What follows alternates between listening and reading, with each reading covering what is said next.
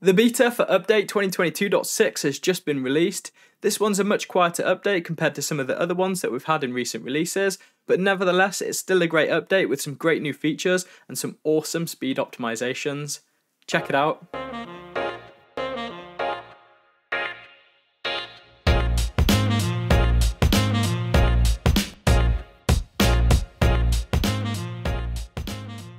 What's going on, guys? I hope you're all doing well.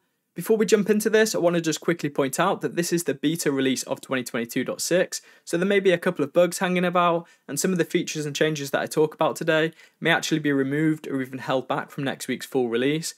If you are interested in getting involved in the beta, you can do this at any point by heading into Settings, choosing System, and then in the top right corner selecting the three dots and choosing Join Beta.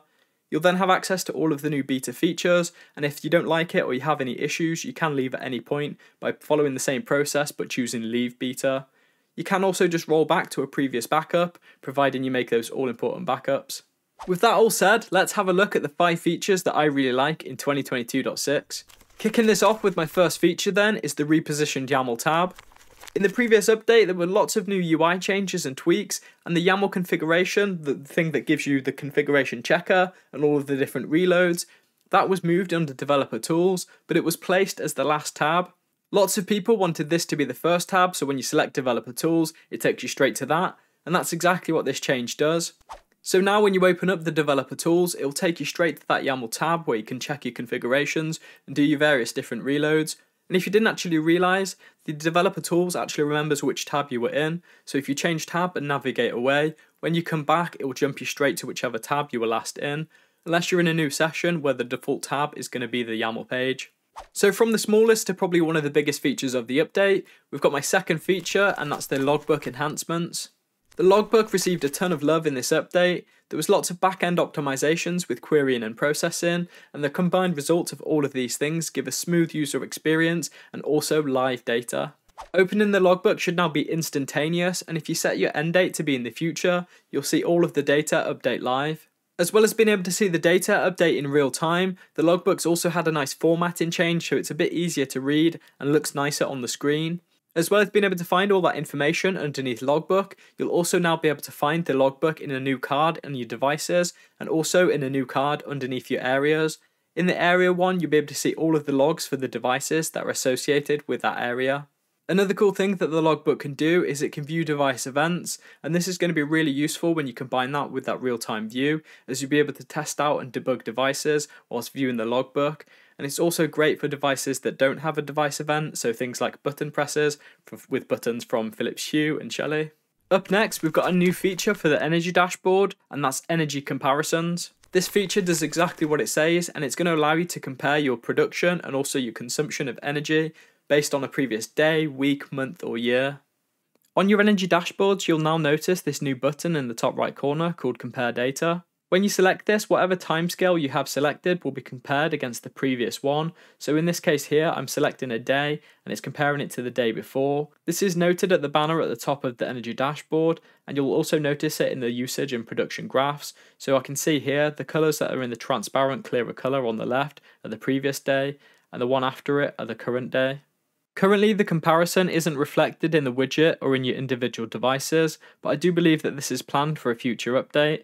And again, just to show you here, when you're selecting that timescale with the compare data, if you can change this to be a week, a month, and also a year.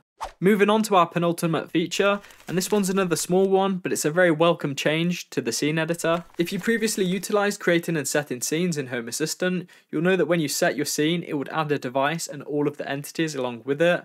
But now what you can do is you can create and set a scene based on specific entities and not the whole device. Being able to set and reload a scene is going to be really useful. An example of this could be a device where you've got multiple different entities and features, so something like, say, a diffuser, where you've got a light and also a mist generator. You might want to set a scene where you only have the light turn on as opposed to the whole device turning on, where it's going to trigger the mist turning on and also the lights.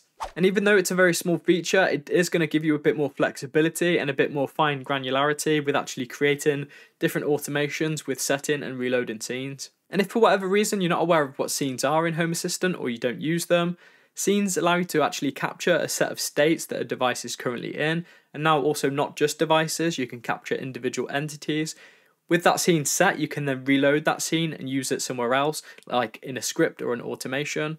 One example of how I make use of scenes is I have my lights flash a series of colours based on some notifications. I then reload the scene, which sets a default state on my lights so they return back to a normal colour rather than being crazy colours all the time. And that brings us nicely onto our final feature of the day, which is calendar offsets. If you've been staying up to date with your Home Assistant news, you'll know that in the last update, calendar triggers got added. Calendar offsets were also mentioned in the last update, but they've finally been added in this release. You can utilize calendar offsets in automations and scripts to either trigger a series of actions or just simply to get a push notification reminding you that it's time to leave or that you've got a meeting upcoming. And the reason that this one's made it into the feature list is because now using offsets and just being able to use calendar triggers, you can finally create your own scheduled system in Home Assistant. So you can use a calendar to actually create events and have automations trigger and actually run based on whatever's in your calendar. And this is great for reoccurring notifications or reoccurring events. And there we go guys, that's been a quick look at 5 new features that I really like in the 2022.6 beta release. If you are running the beta, do ensure that if you encounter any issues or problems, make sure you get them reported so that they can get fixed before next week's full release. If you've enjoyed this video and found it useful, then don't forget to drop me a like, and if you're not already, hit that subscribe button and ding dong that notification bell. You'll then be alerted to any future video that I do. And as always, a massive thank you to these awesome dudes. These awesome dudes are my Patreons. If you're interested in helping support my channel, which in turn allows me to create content like this, then you'll find a link to my Patreon in the description below. If you want to see how you can use Home Assistant to create your own alarm system, then check out this video just here. Or if you want to see how I'm using Home Assistant in my own home, then check out this video here. Thank you for watching, and I'll catch you in the next one. Cheers.